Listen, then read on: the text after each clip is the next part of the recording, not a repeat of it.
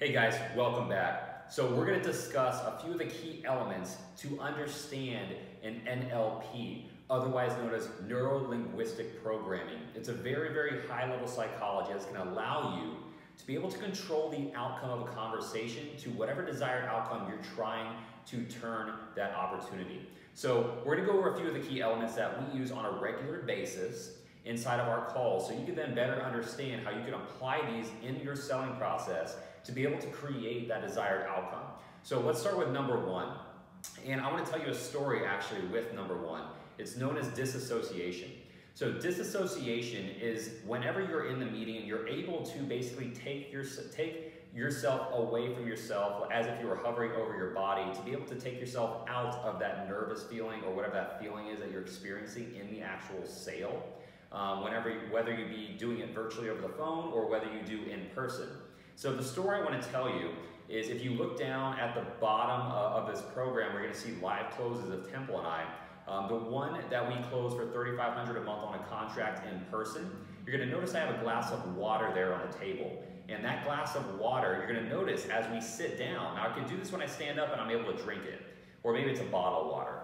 But when I sit down, what you're going to notice is that I sometimes put my hand on the glass or my hand on the bottle and I don't actually pick it up. And the reason for that is it gives me a sense of comfort to touch the glass, but I can't pick it up because I shake, right? So I actually also get nervous in the sale even though I'm very confident in how to execute the selling process and the closing process, similar to how whenever you see Tony Robbins talk about going on stage and always still being nervous going on stage, even though he's the highest paid speaker in the world. Well, I guess technically up till recently, Russell Brunson, whatever, depending when you're seeing this program.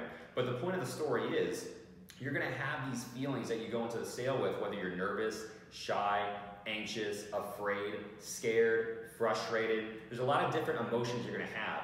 And being able to disassociate yourself with that feeling is going to make you a machine in the selling process. And let me give you an example of what that means.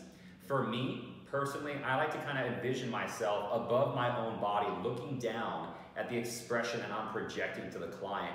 And I like to say to myself that I need to be confident.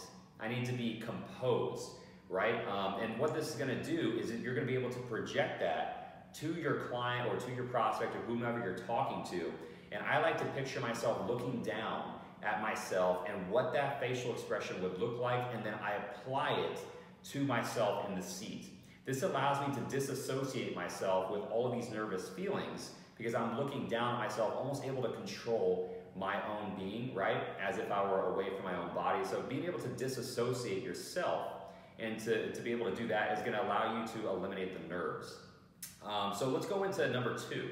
We're gonna talk about content reframing.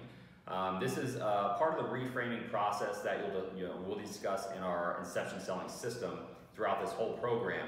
But being able to reframe content is being able to take any type of context that you are given. And you'll notice actually Donald Trump do this a lot, right? But you're going to be given some type of phrase or objection or excuse or complaint, something from the prospect, okay? And you're only gonna do this in the sale, not on the cold call. Now, there is always going to be a half full outlook to every half empty glass.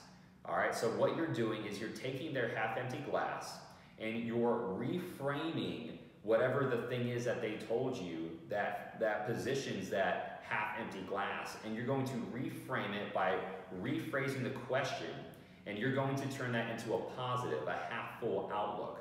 So this is content reframing, where you're literally taking what the customer says, which is going to be a half full glass, and you're reframing their excuse, objection, or complaint into a half full outlook, okay? Then making it positive, and after they hear your different angle to what they thought was an obstacle, they now realize, wow, okay, this is a major opportunity for me, okay? So this is why content reframing comes into the mix and why it's so crucial to the NLP process. Next, we're going to discuss what's referred to as anchoring. Now, there's a lot of different ways to do this process, but anchoring in the term of its being within the neuro-linguistic programming process, anchoring is going to be able to relive basically a certain moment in your life and to be able to project that emotion. So a lot of actors will do this as well, but in the term of sales, as an example, let's say if I'm standing on the top of a cliff, right, and I just remember the smell of that mountain air and how fresh and pure and clean it was, and looking down at the world and realizing everything is calm, okay? And I just remember like itching the back of my ear, right? So I could be in a meeting and as I'm selling the prospect, and if I need to completely change my entire outlook on that meeting to be able to recompose myself, I could simply just be sitting here and just do this right here, and then know in my mind that I've conditioned myself to remember what I felt like in that moment in time. So this way I could completely shift, right, the energy that I'm giving off to feel the way I felt standing on top of that cliff where everything was calm, cool, and collective. The next that we're going to dive into is talking about influence and persuasion. Now, we discussed a lot of these components within our system here in the art of sales, but the Inception Selling System is composed of 3 of its own elements. And in the term of persuasion, you're going to use all 3 of those to take a primary belief and reframe it to a secondary belief, which is going to be what we want the customer to understand. This is how we get them to buy in to the way that we position our opportunity, because they then know that what we have to offer is actually exactly what they're looking for, okay? Because we are able to plant that into their conscious mind. And that's how that works with the persuasion. So you're able to get them on your side through using that 3-step system. And I have one more that I actually want to cover with you guys. And this is actually a pretty easy one. This is really just a rapport building exercise called mirroring. This is so important in the neuro-linguistic process, especially if you're still meeting with people in person. Now, the reason why it's even more crucial in person is because you can see what their legs are doing. You can see up close the way their eyes look. You can see what their hands are doing. And the reason why this is important is because you want to mirror them. Anytime that you could literally mirror somebody identically in person, the way they sit, the tone of their voice, anything that they're doing with their eyes. If you notice that their arms are crossed, that means that they're not receptive to what you're saying. These types of body language receptors are going to let you know that you should be doing exactly what they do to match their tone and to match where they're at mentally at that current point in time. And when you do that and people see somebody like them, they then begin to trust you more, because just like people buying from people that they like, or people having friends that are like them, the selling process is the same.